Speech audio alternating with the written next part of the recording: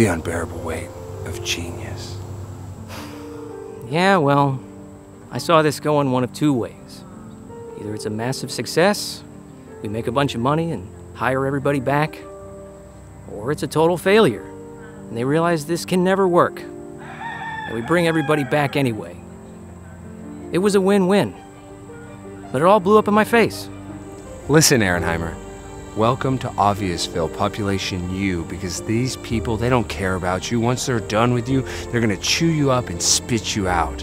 Yes, you might be a pimp on a blimp, but they do not care about you right now. Once you achieve the task that they set forth for you and you complete that task, you're done.